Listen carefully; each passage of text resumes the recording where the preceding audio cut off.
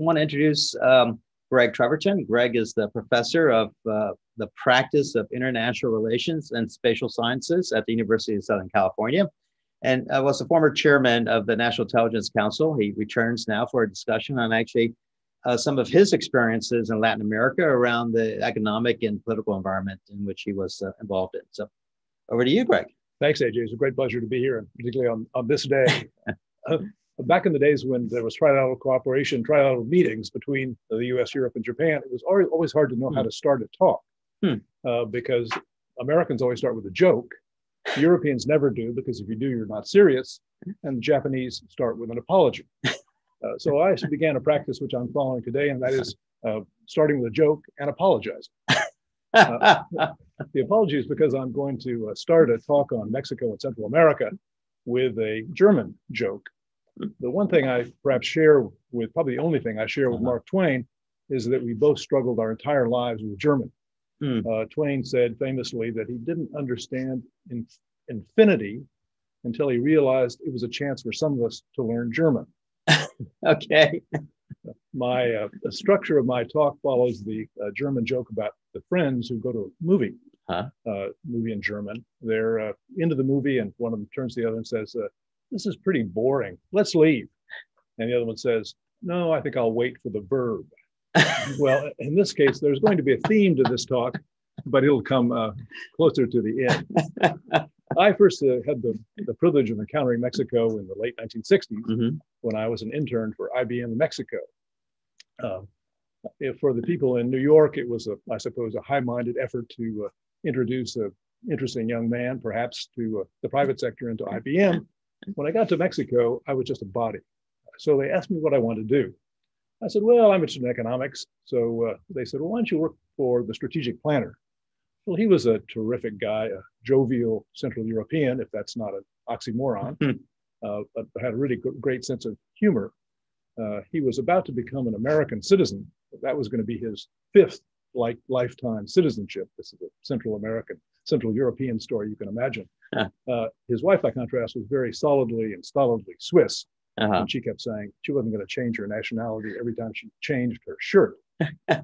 Well, I had learned that Mexicans are very nice people, but I also had learned that part of their politeness is, if asked a question, it's very impolite, they consider, to say, "I don't know." This made asking for directions in the street, long before cell phones and GPS, a little perilous. You had to ask several times and then triangulate. It also made asking other people in the company for data to do our planning a little perilous. The company was growing like Topsy, and I got all these numbers. I spent my days at an old-fashioned adding machine, manipulating numbers, most of which were pretty meaningless. I'd gotten numbers because people were too polite to say, "Gosh, we don't have that." So I got these numbers. Well, one day, my boss and I were due to report to the board, and we're standing outside the boardroom, and before I could stop him, he knocks on the door with the shave and a haircut, 2 bits. Well, unfortunately, that means something very different in Mexico. For those of you who don't swear a lot in Spanish, it's roughly "F your mother, dumb ass." So needless to say, when we opened the door, our Mexican colleagues were falling out of their chairs laughing. It was a wonderful moment. Well, I used to stop across the street from my offices on Reforma. I used to stop across the street at the Hilton to read English and American magazines. Well, one time when I was doing that, I overheard a conversation between 2 American women. One of them said, "I had a terrible experience, or what could have been a terrible experience this morning, but it turned out to be great, turned out to be nice." She said, "I was stopped by a policeman, and he said I'd done something wrong. I wasn't entirely sure what I'd done, but he said, 'No problem.' He was so nice. He said, 'No problem. You don't have to go downtown to pay the fine. You can just pay me, and I'll take care of it.'" Well, that made me think that cross-cultural miscommunication isn't always a bad thing. Sometimes it pays. In this case, it literally paid for the policeman. Well, fast forward. I'm edging toward a theme here. Fast forward to NAFTA and what we now call USMCA. It's interesting, we changed acronyms from one which sounds like something you'd spray bugs with to another one that's unpronounceable. And if you tried, would sound like a sinus affliction, perhaps. But I think NAFTA was a very big deal for Mexico, a bigger deal for them than for us. It really represented, I think, a kind of change in strategy. You know the famous quote from Porfirio Diaz, the famous Mexican soldier and president. He said, "Pity the poor Mexicans, so far from God and so close to the United States." Well, with NAFTA, I think the Mexicans decided that if they couldn't get closer to God and further from the United States, they would do their best to benefit from the presence of their rich neighbor. The people in Mexico, many of the people in Mexico who opposed NAFTA, like my friend, former Foreign Minister Jorge Castañeda, did so because they wanted more. They really wanted something more like the European Union, where in effect the richer northern states subsidize the poorer southern ones. And in this case, it would have been Canada and the United States providing structural adjustment funds to Mexico. Well, that didn't happen, but still, I think Mexico, NAFTA has to be considered a success. It did over time triple the trade among the three countries. And interestingly, it did have the effect over time of stemming migration. Remember, in the late 1990s, there were huge waves of Mexicans, mostly men, mostly workers, coming north. For the last few years, while the numbers have ticked up recently, in the last few years, there's been out-migration, more Mexicans leaving the United States than coming here. Well, I knew that there'd been a big change. One last anecdote about Mexico. I was at a conference in Mexico City in the early 2000s, and I came across Mexico's best political scientist and a senior Mexican diplomat having a conversation over coffee, just the two of them, in English. I said, this wouldn't have happened 20 years before. 20 years before, the Mexican elite was looked toward Europe, was kind of faintly condescending toward the United States. Now, Central America. I first got to know Central America on a fact-finding visit in the war days, the 1980s, the Contra Wars. It was a fascinating trip. It was a group of people from Boston, included the author Doris Kearns Goodwin, her husband Dick Goodwin, who I'd subpoenaed when I was working for the Senate Select Committee on Intelligence, but no hard feelings. And Howard Simons, a legendary character who was editor of the Washington Post, who was dying at the time, unfortunately, but didn't spoil his sense of humor. He'd say things like, at least I don't have to worry about sunscreen at the beach this summer, right? Well, we were led, not exactly led, we were organized by two young political advance guys from Boston. They were really steeped in Boston politics. It was easy to imagine them basically passing out $5 bills to would-be voters, right? They didn't speak Spanish, but they didn't take no for an answer. So one day we found ourselves leaving a nature hike and went straight into Oscar Arias's, the Nobel Prize winner and president, living room on a Sunday morning. So they'd managed to just not say no. We also spent a fascinating afternoon with the Sandinistas, who had commandeered this country club in Managua. And it was interesting. I hadn't yet moved to California, but Daniel Ortega, who was now then and later president, struck me as sort of the prototypical Berkeley graduate student. Aviator sunglasses, a leather jacket, sort of radical chic jeans. I couldn't quite take him seriously. The only person among the Sandinistas that I would like to have a drink with was their elder statesman, Tomas Jorge. But it was a fascinating time. Well, now to the verb or the theme. With NAFTA, we, the United States, recognized, not entirely consciously, I think, and not too explicitly, but that Mexico was essentially part of our strategic space. That it was us. And now it seems to me we need to recognize that so is Central America. Central America's problems aren't at the border. Central America's challenge is in Central America.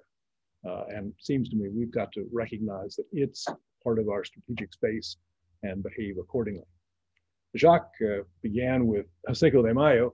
I think most Americans think Cinco de Mayo commemorates something about Dos Equis, but as he said, it was an important event in Mexican history. It also may have been an important event in American history because it was 1862, and there is a school of thought among historians that if the French had easily won, they might have turned northward and joined up with the Confederacy. Oh, So it may well be that in addition to saving themselves for at least a while, yeah. eventually won, that the that the Mexicans saved us. And it seems to me we ought to repay the favor by getting serious about a North American Federation. Interesting. Interesting, Greg. So Greg, if you, I have a few questions, if you don't mind. No. So you brought up kind of this interesting concept where, in fact, if, and this is entirely speculative, but how would you see as kind of, the Central American, Mexico, US, and Canada operating differently on the world stage? And in fact, we had developed a stronger economic bloc, across those regions. Well, I think no doubt the United States would still be the most important, though Mm-hmm. Canada is a big economy in its own right. Mexico is growing, though it has its share of problems. I think it would be more, for me, I think, an economic and social unit than a different political actor in international politics. It would make some difference, but the real goal is to make things enough better in Central America so people don't have to leave. So they don't want to leave, or in many cases really have to leave for fear of their lives. So the more we can do, and this administration has resumed, I should say, some assistance to those countries. And I think that's really important, particularly the Northern Triangle countries that are in the worst shape. That's El Salvador, Guatemala, and Honduras. So that beginning to think about that on site rather than at the border is the right way to think. Interesting.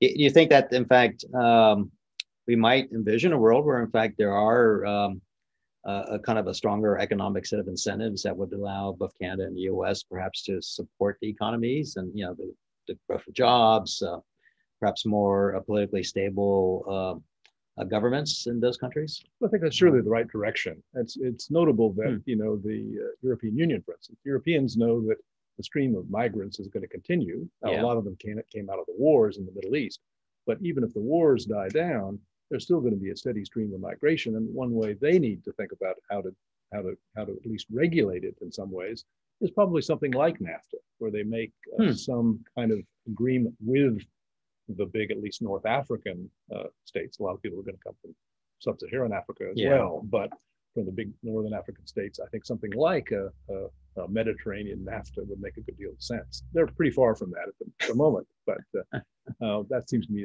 the right direction. Yeah, interesting.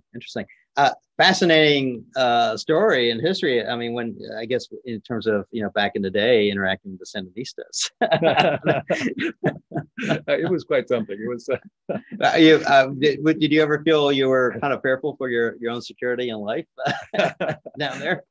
Well, when there was this artillery fire when we were in El Salvador.